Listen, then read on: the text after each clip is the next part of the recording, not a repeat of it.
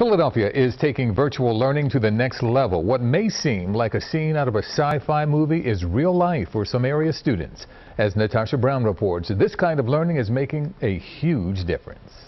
I'm Taylin King. Back to you, Amy. Aspiring journalists at Temple University are learning the mass communications industry inside their campus studio. Apple states the phone is also able to take. For many of these students, it's their only in-person class since the university went all virtual 2 weeks into the start of the school year due to rising COVID-19 cases. Coming down in 5, 4. Not only is this the only chance these students get to assemble and learn in person, it's also the only class where their professor is in their midst via this robotic presence. Hi, I'm here. The fact that they now have a robot in their classroom, it just sort of makes the whole thing.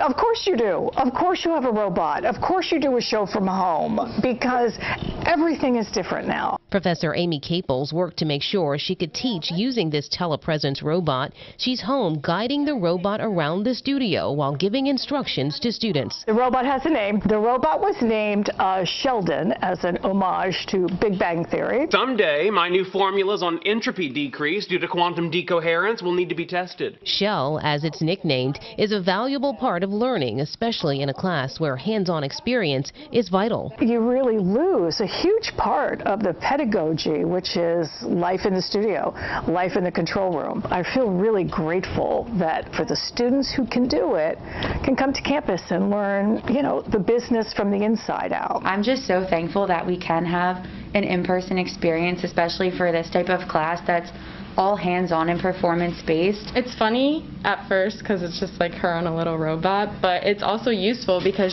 she's able to come over to us and talk to us. Shell is a big hit for students embracing a new normal for learning during this COVID-19 era. I want them to embrace how all of us are going about teaching in a brand new world. And I hope Shell just becomes something that is like part of the experience.